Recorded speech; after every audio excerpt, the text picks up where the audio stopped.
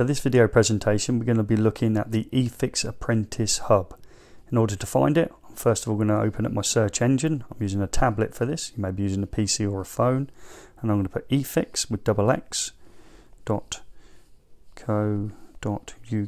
Press enter. I'll go to our website. And then I'm presented with a screen that may look very similar to this. Remember, over time, this screen will change, but you're still looking for the same key information. So if you look at the top bar, home, products, fun stuff, the Apprentice Hub, which is we're going to look at in this video, events and sign up. Top right hand corner as well, there is another sign up and sign in box. And if you sign up in that section there, it allows you to have some extra features within the Apprentice Hub, some downloads, etc. Often when you're scrolling through the website, it will also ask you to sign up for the newsletter, which is slightly different. Again, if you sign up for that, you'll receive our monthly newsletter as well. It doesn't cost you anything to do, it's just an email and a password in order to do so. However, you might be opening it up on your phone and not a tablet and PC, and in that case it will look like this. Noting in the top right hand corner, 3 lines, often they're called the hamburger. Operate that. You'll see it opens up now. Again, home, products, fun stuff, Apprentice Hub, events and sign up. And of course you'd go in through the Apprentice Hub that way. And it looks slightly different for layout as we move forward, and I'll talk about that as we go through. Let's get into the Apprentice Hub next. So you're confronted with the first part of the Apprentice Hub, which has a video on the right hand side. I expect over time for the number of videos to appear here to increase. If you're to watch and play that video, which I recommend you do, it's how you can nominate your college or college lecturer or college facility to have a visit from the team at eFIXX. We'll bring down the big red van, the brand studios will come to your college, and hopefully me and Joe can interact with your learners. Maybe we can bring down some electronics kits and do some science and principles experiments. Maybe we can look at things like, I don't know, kinetic switches, etc. Very worth checking that out and working out how you can nominate your college. And we're trying to get out to one of them every single term. So let's move down and look what this is all about. We've got a practice exam question section. Often it's the thing that people most search for in order to get them through them final exams. And we've got a section here to help you do that. Yours will be stacked one on top of each other. If this is being on a phone, we're currently in 3 in a row on a tablet and a PC. So we've got exam questions that are multi-choice based on installation theory, electrical science and principles, and health and safety. We'll come back to those in a minute. If we scroll up still, some more, we can see we've got learning resources, and within the learning resources, you've got video content to help you with PVC twin and earth, industrial wiring systems, electrical testing. And again, the next section, again, video based, electrical science and principles. Recommend you take a really good look at this section. It's generally the bit that people struggle with most during their electrical studies. We've got level 1, level 2 and level 3 science and principles. They all build on each other. So even if you start an apprenticeship at level 3, it would be worth working yourself through the other 2 sections to build deeper understanding of this knowledge. The next section down has some support on the 18th edition wiring regulations. And over time, we'll have opinion pieces by myself and Joe falling within those 2 slots as well. If you look at the very bottom here, you can see this download area. This is the one where you'd need to sign in the top right hand corner as expressed before in order to access the documentation that we'll put in there. We're planning on putting things that will help both the college lecturer, notes that me and Joe have written over the years, and also additional material perhaps to help students try and remember formulas, etc. And as you can see here at the very bottom of this section, this is the sign up section for the newsletter, which is different to the one in the top right hand corner, which allows you to enter this download area. We may come back to that in the presentation later on. So let's look at these questions. That's generally why people are searching the web in order to help them pass exams. We generally do the health and safety exams first at level 1 and level 2, and the apprenticeship framework as well, which is at level 3. So let's have a look at the questions in the health and safety section. And we can see we've got health and safety 1, 2 and 3. Remember, they'll be stacked one on top of each other if you're looking at it on a phone.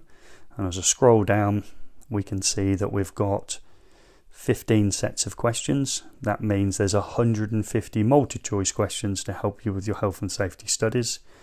Let's go back and look at set number 1. So if I click on set number 1, we will bring up the question. So here we have a question based on health and safety. So what type of sign is shown below, not what is the sign telling you. So it's telling you danger electricity, but we want to know the type of sign. Let's go for warning. That's a warning sign. Let's go next. You'll notice that once you've pressed to the second question, the next bar drops to the bottom. The previous bar is at the top, which allows you to toggle back to the question you've just completed. So again, question's got a picture. Not all of them will have pictures, but wherever possible I did insert pictures. So what type of sign have we got here? Safety condition. Hit next. And this is the third of the questions I'm going to do of the 10. I'm not going to go through them all with you. What type of sign is shown below? And I'm going to go for that is a mandatory sign. Okay, and I submit my answer. And we go on to the next question. I will go through a set of questions in a different set, perhaps in installation theory, and just miss all the questions out so you can see what the end screen looks like. But I'm not wanting to go through and answer all the questions correctly for you at this time. Let's go back to the Apprentice Hub. So let's pick a different section to look at. So we've got some videos before we go to any more questions. So let's imagine we were looking at, let's go for electrical science and principles. Let's go for electrical science and principles level 2. There's a familiar face, and there's Joe, and this is one of Joe's YouTube videos, and it's all about what is electricity, and the one after it is the basic components of an electrical circuit. So these will be fundamental in building your knowledge towards your electrical science and principles at level 1, level 2 and level 3, depending on where you're studying. I recommend you check those out. Again, toggle back, I'm going to go Apprentice Hub. Now let's have a look at a set of questions within the installation theory. Slightly different here. We've actually got some that are on an actual subject. So we're looking at the first set there being all about PVC cables, the middle section being about conduit, and then ADS for the last section before we scroll through. And then we've got random questions within each section of 10 being electrical installations 1, 2 and 3. So they're all random questions. So how many of these have we got? Let's keep going through. So we're over 15 sets. We'll be on 27 now. So what we keep going. So we are up to 48 sets of questions plus the 3 that was actually subject specific. We've got there 510 multi-choice questions on installation theory. So in other words, installing wiring systems. That will be covering level 1, level 2 and a very good foundation understanding for level 3. So we'll go back to one of these sets. Perhaps we'll pick one of the ones about a particular subject. So if we come all the way up maybe to the ones on conduit. So here we go. Click on the ones to do with installing conduit. This time I'm not going to answer the questions. I'm just going to go next through all of them so you can see the end one. You see not all questions have pictures, but the second one does. We go next, next.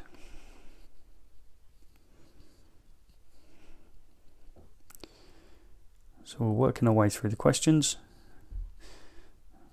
Okay, so we're nearly at the end. Let's put it down.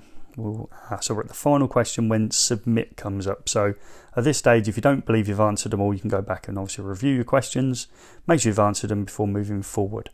I do apologise at this stage. We had some issues with the font. We did the whole of the questions into Homer, inserted them into the actual software package, and it stays into Homer on a PC as well as an Android device. But for some reason, if you're opening this on an Apple product, occasionally it changes the font to a different style of font. I apologise for that. There's not a lot I can do about it, and I'm sure it won't ruin your pleasure of doing the questions. We'll submit these. We expect to get no right, and we are 0 from 10. So we've got none of the questions correct, but we can see as we scroll through now, if you had got, say, 9 out of 10, you could see the one that was wrong. Revisit the same set of questions or in the same order, and then you can either ask your college lecturer or you can work it out for yourself to submit another answer. That's that section there. Let's go back to the Apprentice Hub. Let's have another look at some videos. So if we went into this section here, let's look at electrical testing under the learning resources section. Go electrical testing.